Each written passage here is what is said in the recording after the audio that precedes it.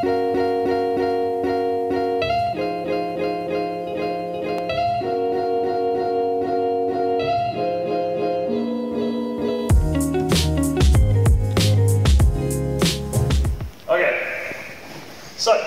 we're in 50-50.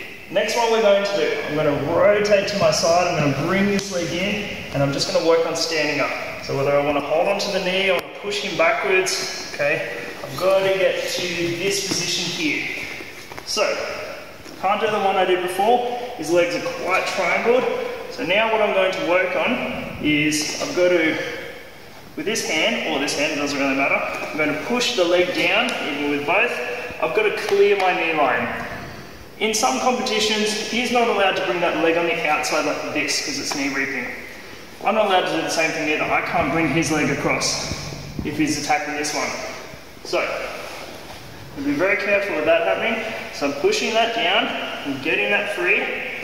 Now I'm going to rotate. If that leg's there now, no stress at all. I'm going to rotate away. I'm going to point my toes so it doesn't have a handle.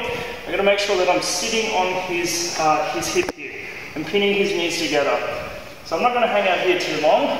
It's just a matter of rotating around and limping out. I'm going to work on getting my underhook, obviously not just staying here, as I rotate around. And I'm pulling that leg out. If he turns towards me, I'm just switching my base, so he can't get the half guard. If he was to roll away, that's when I can work on attacking his back. Maybe he goes to turtle, but I'm going to work on pulling him backwards so I can get my pass.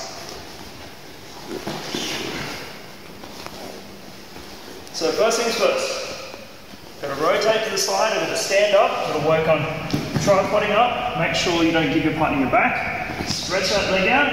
Now from here, I'm just pushing this leg down, both hands if I can. As I rotate, I can push that leg to the ground. Rotate to here, because I've got my knee line out. Nice and tight. Now just commit to turning. Try to work on getting that underhook.